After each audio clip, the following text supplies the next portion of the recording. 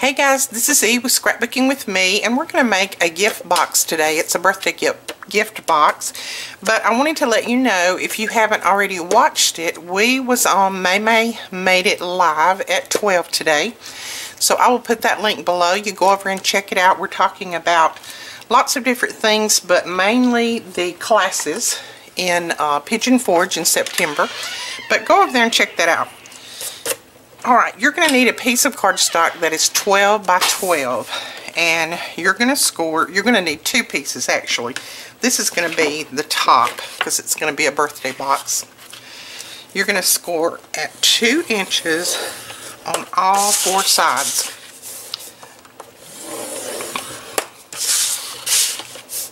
And this is going to be quick and easy because first off, I need a birthday box for my granddaughter for next month.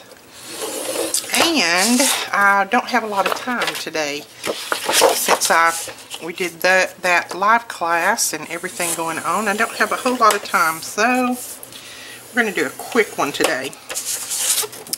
And don't press too hard on your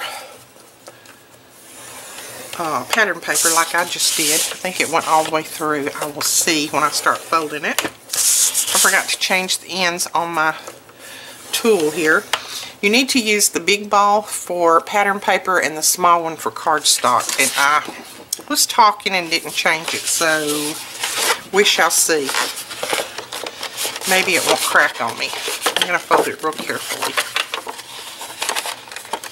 Now I know I scored it on the wrong side to fold, but I didn't want to score it on this side because it's got a little bit of like a glitter on this side, and I didn't want to have to worry about that. Oh yeah, that's going to be alright. Alright, that's all the scoring that you're going to do. We're going to go ahead and fold and burnish.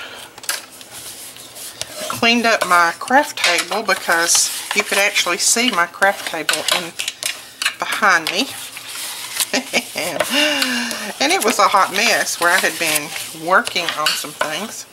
So I had to clean that up so that everybody couldn't see it. And I had a few comments about how neat my craft area was. Ooh, you just didn't see my floor.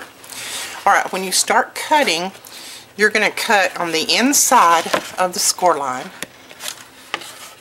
And then just cut that score line out. So you're going to wedge it a little bit.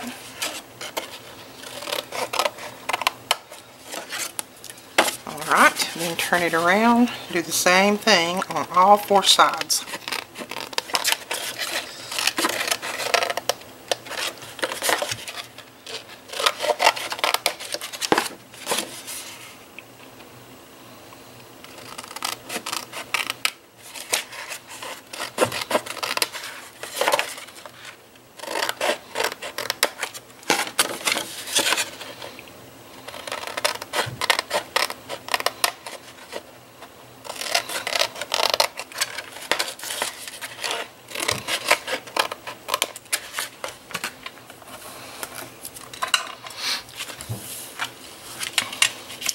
Right, so there is the bottom of our box. So we're going to put that together just like that on those corners, like we have done so many times before. I had a comment on our 20,000 subscriber giveaway when I asked some projects that you would like to see, and I had a few people that commented that they'd like to see more 3D projects, so we will try to start showing more of those. Some days we have time for 3D and other days we don't. 3D projects usually take just a little bit longer than the regular projects, but not too much longer. It's just more prep time for me.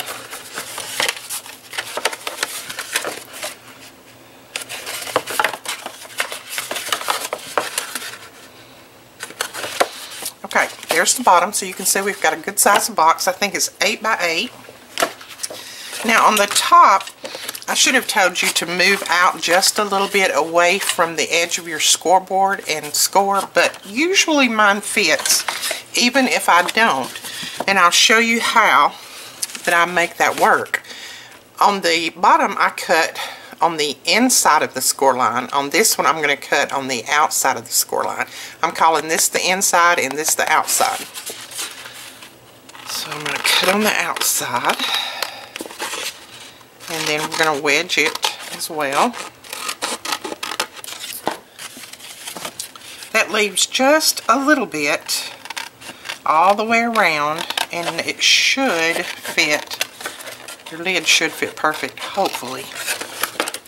Normally mine does. We'll see this time. This is not so easy for me to see. So, yep, you got to see me live. Not just my hands.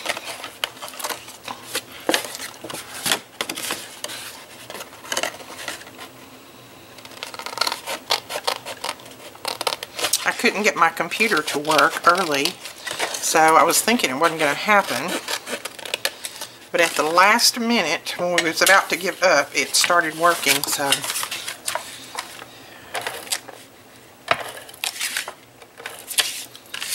Alright, then put your adhesive on all of these.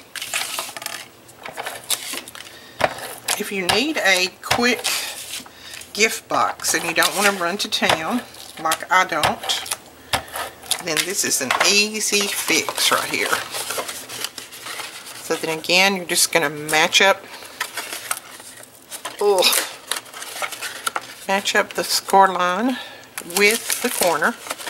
And I can't see my corner, so I'm having problems here. There we go.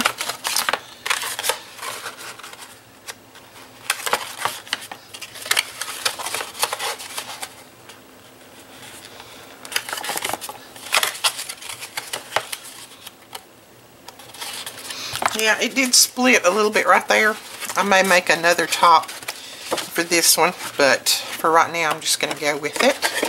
We're going to see if this works.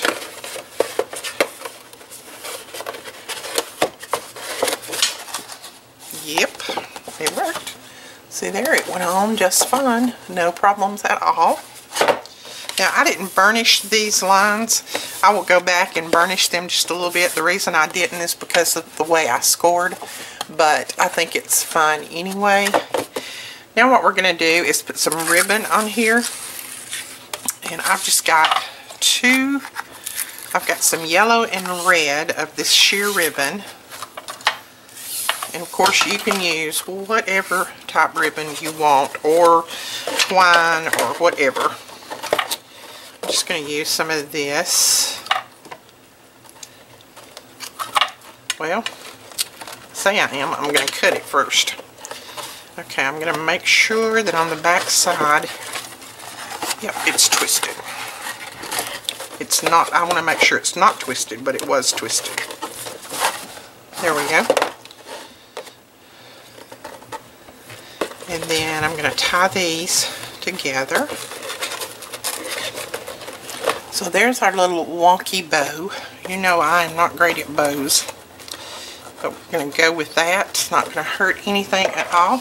And now I have 2 pieces of cardstock. This one is cut at 3 1/4 by 3 1/4, and this one is cut at 3 by 3. And we're just going to use my Old Faithful stamp set.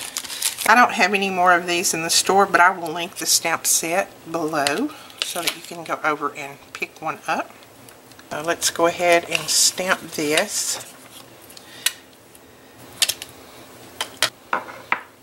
There we go. And then we're going to mat this on that. And I'm going to use some foam dots to put this up on.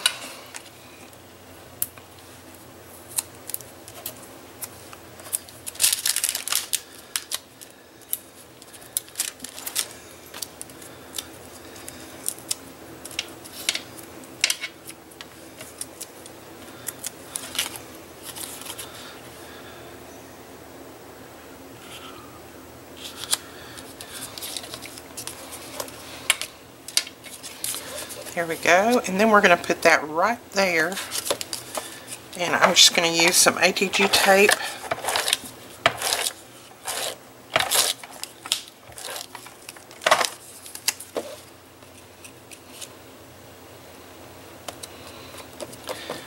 And then of course we've got to put bling. So let's see what bling we want.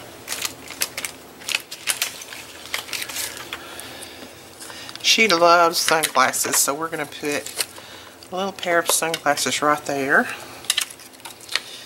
And she's like me, she loves flowers and butterflies. So we'll put that flower right there. And let's see. Let's use some green. Let's use some of these tags. Where is my pickup tool?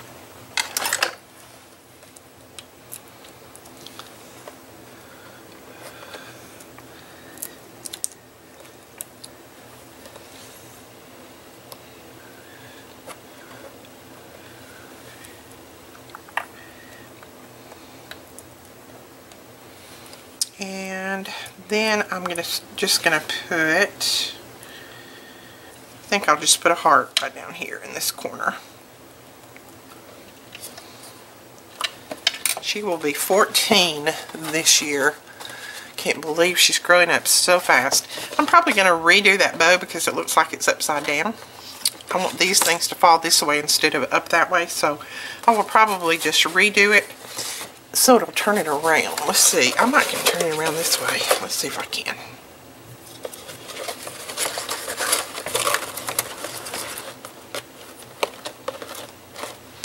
Well, look at that. I did turn it around. So there we go.